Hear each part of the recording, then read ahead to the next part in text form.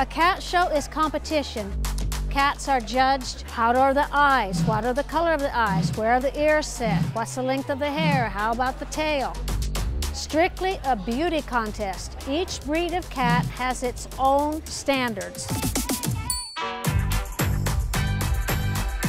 I have my two best friends with me, with our show cats, to go to a cat show.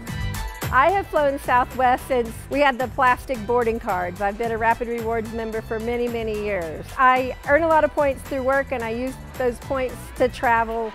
I literally have flown a couple hundred flights with my cats. I've always been greeted by very friendly employees at the ticket counter and at the gate and the flight attendants. They've always made me feel very welcome to be traveling with a cat. When we check in, we pay $95 for the carrier. For both work and for cat shows, I've probably been on over 2,000 flights in the last 13 years on Southwest. One of my cats last year was on 31 Southwest flights.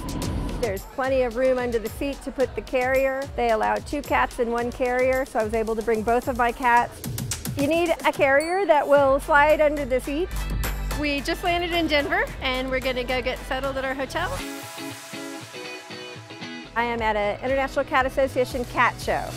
I could not have the time I have in the cat show world if it weren't for Southwest.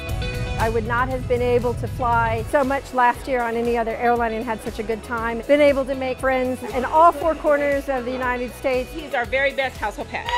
My household pet that came from a rescue just was named Best in Show by one of the judges. And my other cat, who's a Somali, is doing quite well too. We flew on Southwest, which is absolutely the best airline for cats and for traveling with pets. I keep coming back because it's my favorite airline.